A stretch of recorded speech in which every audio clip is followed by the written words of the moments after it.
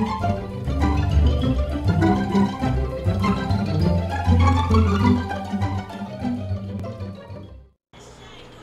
friends, welcome back to Royal Appleberry. I am Kenny the Messy Soaper. If this is your first time here, and if it is, welcome, welcome, welcome. I am so fucking happy you found me. So, what I'm doing today, I did not intend to make this soap. I'm making my bee's knees. My bee's knees is oatmeal milk and honey. And I've made this soap since the beginning of time. It's always been actually it's my #1 selling soap. It's been a staple with Royal Appleberry. So, what I'm doing right now is I'm actually going to try something different because, again, I kind of made a mistake. So I was going to make another soap, an all-natural soap, and I was using oat milk. I mean, not oat milk. I was using rice milk and aloe vera juice. And I did the wrong measurements of my lye, so I figure I would just use it in this batch, not the batch that I'm creating. I actually did the lye measurements for this batch, so I figured, you know what, let's go ahead and try it. Plus, I did say I wanted to try an oat milk or rice milk in my oatmeal milk and honey soap. And plus, this rice milk was just really, really, really fantastic to me, so I definitely want to give that a go. And I think, no, I was going to put some buttermilk in here, but let's not push it too much. So I'm going to go ahead and mix in my additives, which right here I got a little bit of kaolin clay in here and some whipping cream and goat milk.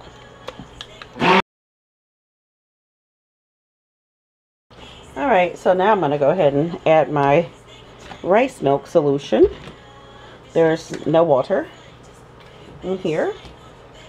And I guess I could take that out. And I think, well, no, I'm going to make it look the same as usual. I just got a little bit different ingredients, just a little bit.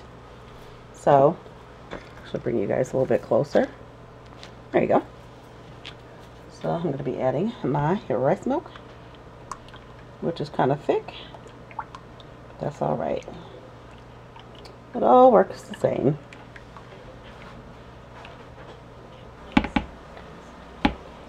I just really, really, really, really enjoyed my rice milk soap I made before. I love the way that felt. It was so fantastic. So I said I need to do another rice milk soap. And I think it would just be fantastic with my oatmeal milk and honey.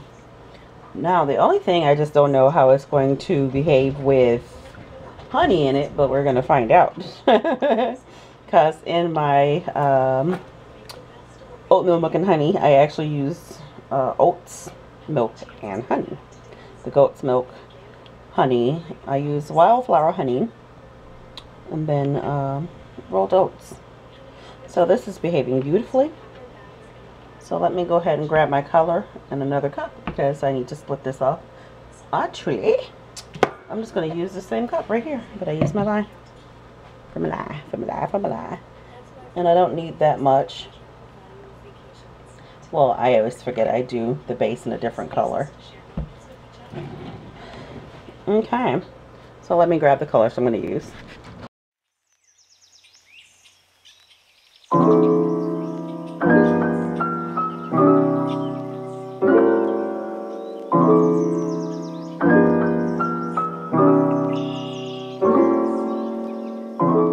Laying around. So what I'm going to put in here is my Demigod Gold, and then I will add my oats. Oh, look how beautiful that is. Isn't that beautiful? That is such a pretty gold. My gosh. Okay, I might want to put more than that. And I don't try to make this gold. I just wanted that honey color.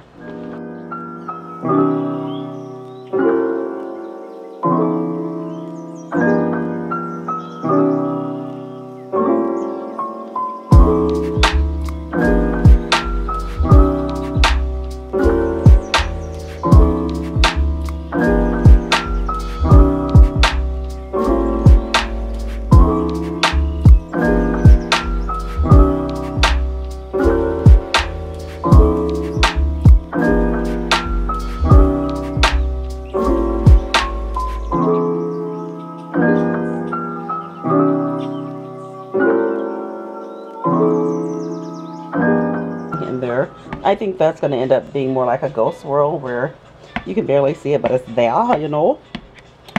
Okay, so now let's get our mold over here and get that in.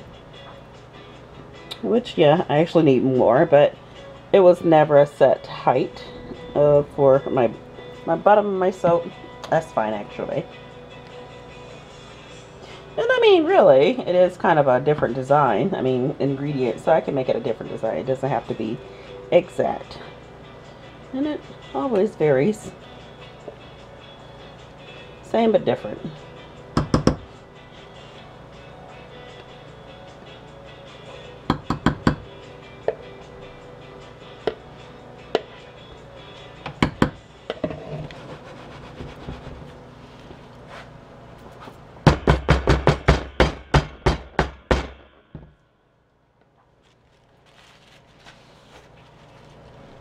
Alrighty, so now I'm gonna get this in here and grab my spatula. Oh, I got such a good angle today. I have to try to remember this.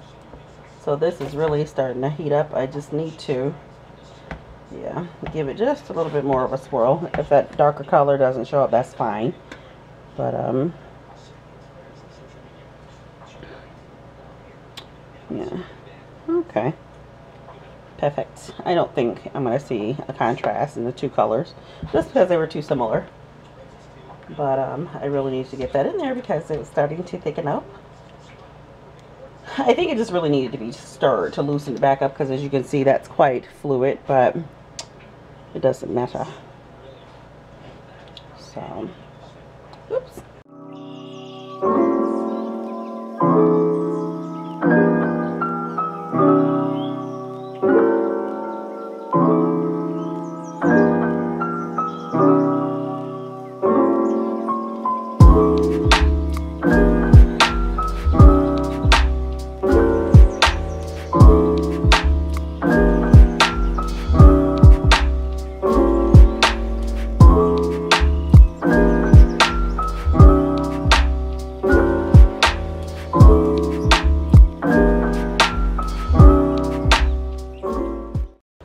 I think that looks good.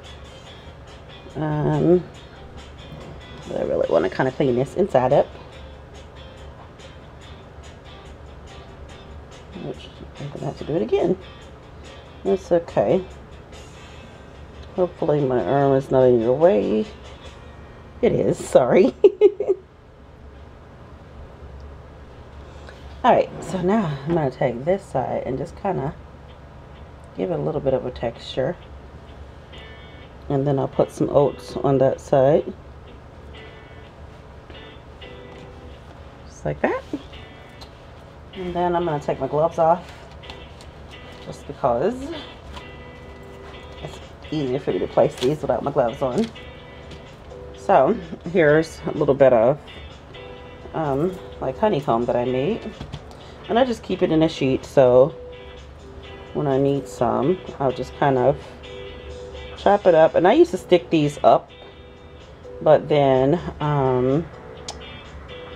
they started breaking during packaging, so I just said, you know what, we'll do it this way. Makes it much easier. And I had stopped putting them on my soap for a while for that reason. Now, let's put a little bit of oats in there, and then I'll put the rest on.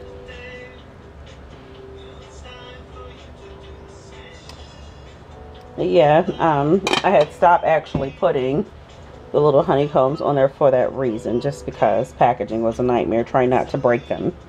But now, since I laid them flat, no problemo. Okay, so now I'm going to put my gloves back on. Yep, everything's very backwards, but at least one of them, because I'm pretty sure I got some raw soap on this spatula somewhere, and I ain't trying to touch it. So now I'm going to take the little drizzle that I have. This is going to get messy. Well, I got more on the table than I got on it. But there's just no neat way to do this. So, and this is a little thicker than I would like, so it's not drizzling the way I want it to. That's okay. get some of that off the spatula.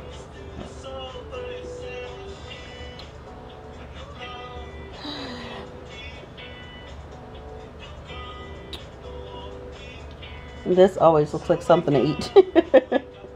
It really does look quite delicious. Okay, so let me clean up a little bit. Okay, so now that I have that done, I'm going to take out these glasses because they're making my eyeballs sweat. And then I'll give you guys a close-up, and then you can stay tuned for cutting. Okie doke, so this is what it looks like up close. The drizzle could have been a bit neater, but I'm not mad at it. So yeah, I'm really excited. I'm definitely keeping a bar of this, and I'm going to make another loaf just because I normally make 2 loaves, but this was a spur of the moment type thing. But yeah, stay tuned because cutting is coming up right now. Hi friends, welcome back to Royal Appleberry. I am doing the unmolding and cutting of my oatmeal milk and honey soap, which is made with rice milk. I don't know why I started unmolding on film, but why not? This one has lots of soda ash, and it heated up. Of course, I expect it to because it has honey in it. But yeah, it has soda ash, but I'm gonna steam that off. Normally, I wash the tops of my soaps before I unmold them, but this one I'm not going to just because it does have oats on it, and I don't want them wet. That would be kind of gross. You know what I mean? Especially before they sell. So I'm just gonna go ahead and pop this out of the mold, and then we'll get to chop.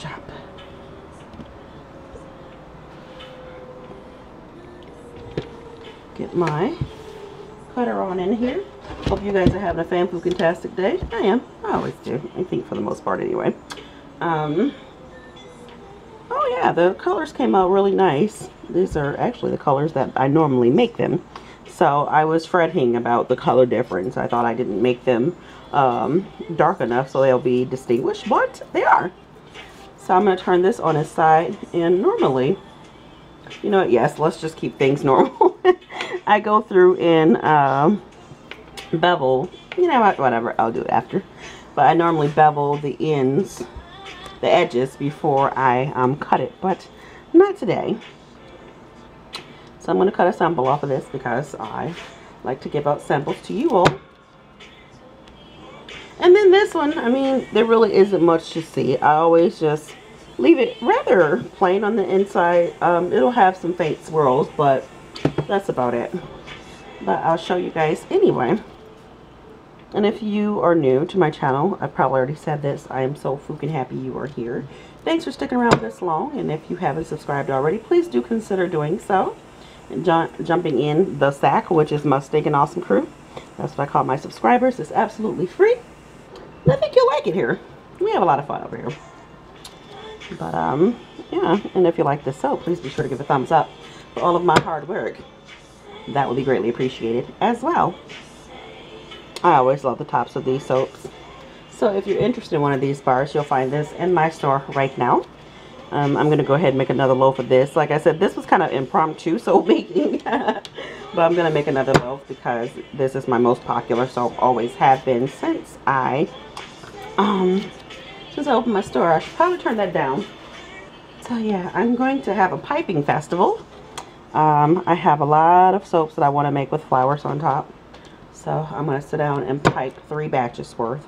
I'll film some of it, not all of it, because that would just be a very, very, very long video, because I'm piping flowers for several different bars of soaps. And then I'm going to make some embeds out of one of them as well, because I was going to make this soap in the summer, and I just never got around to it because I've been super busy. But I'm going to make it now. So that is the plan, the agenda for today. And Hunter is going to help me rearrange my soap studio and just kind of organize a little bit better where it makes sense for me.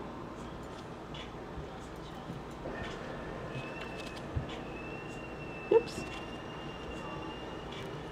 And also, if you would like to share my videos in your Facebook groups or however, whatever social media, that would be greatly appreciated as well. The bigger we can get this act, the better.